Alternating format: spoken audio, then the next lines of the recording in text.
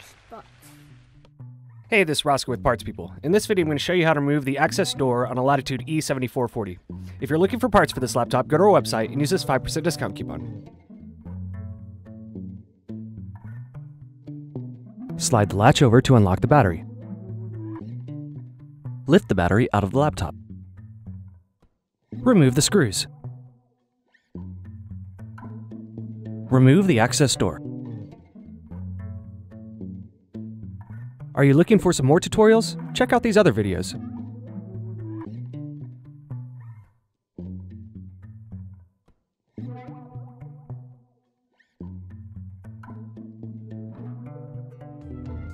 If you enjoyed this tutorial, go ahead and like the video and subscribe to our YouTube channel. Check out partspeople.com where we have hundreds of tutorials and hundreds of thousands of parts.